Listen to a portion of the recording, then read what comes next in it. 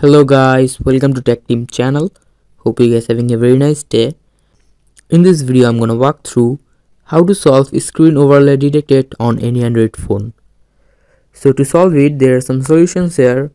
The first one is just go to your phone settings.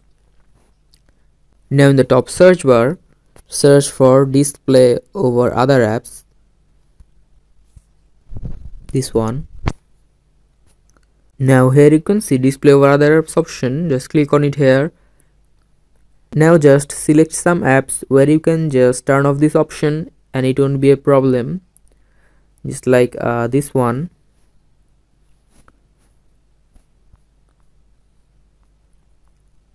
You can also go for some useless antivirus app.